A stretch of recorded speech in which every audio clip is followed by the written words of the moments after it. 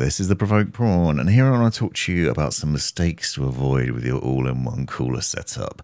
And this will apply to any cooler, but I'm using the Corsair H170i Elite Capellix here for demonstration purposes. This is an all-in-one cooler and a 420mm one. But the point here is all about the installation of the pump head, the thermal paste, and what to watch out for in terms of getting things wrong that then might lead to bad performance in your system, and what to do to check to make sure everything's running smoothly.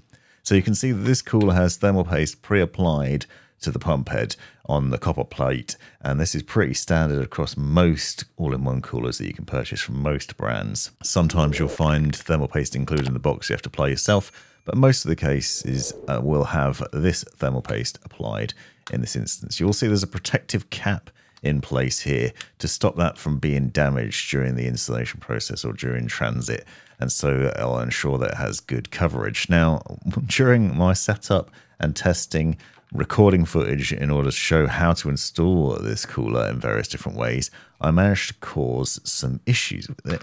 And I want to talk about them because I think it might highlight a problem that you could have. Now, you won't necessarily be doing this, but what you might find is that while you're setting things up, you cause a bit of damage to the thermal paste. You see, for example, now, this clip from a bit later on shows that some of my thermal paste is now missing from the cold plate because it's stuck to the plastic cover.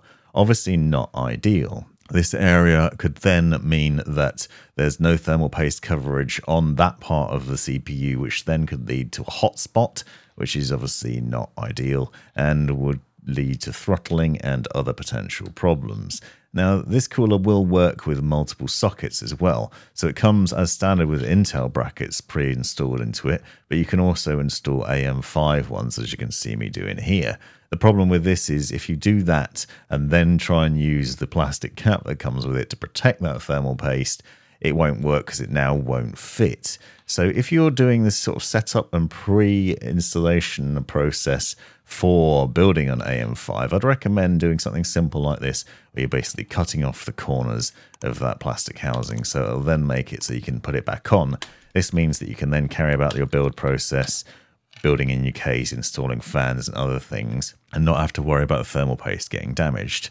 Now, if you find that your performance isn't that great, one thing you can do is obviously you can clean up the thermal paste, remove it from your CPU and from your cooler, and then reapply some other thermal paste in order to sort out the problem. But I actually recommend this as an avenue to explore if you're finding that your cooler isn't running at top performance, your CPU is running a little bit hot. There can be a number of different reasons for it. People have asked in the past, and I've got a lot of experience with a lot of different coolers, and I can tell you that some of the most common easy mistakes to make are simply accidentally damaging the thermal paste, as I've just done, or not seating the cooler down properly, not installing the thumb screws properly. So here you can see me cleaning up the CPU and the pump head, and then putting on some grizzly thermal paste, and then installing a CPU cooler on top.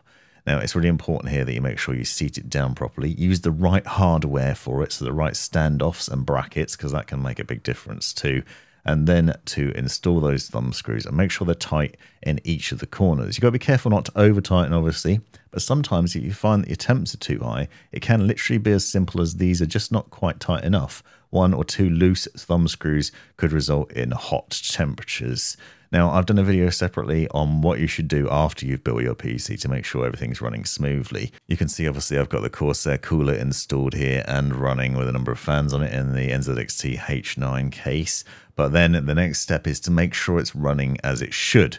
So I recommend using Cinebench R23 because it's a free download that you can use. Use that with Hardware Info or Hardware Monitor, and maybe IQ in this instance, for example, to then run some tests and check that your CPU is performing well. And if you find that it's running really hot, like in the high 90s, then this could be an indicator that there is a problem, whether it's the thermal paste is damaged, whether it's poor thermal paste, or whether you've just simply not screwed down the thumb screws tight enough. This could be an indicator of that. Now, sometimes, admittedly, it could just be that there's some overclocking being applied from your motherboard that's causing it, but it's worth testing these things and checking them out, maybe replacing the standard thermal paste with fancier stuff. This has been the Provoked Prawn.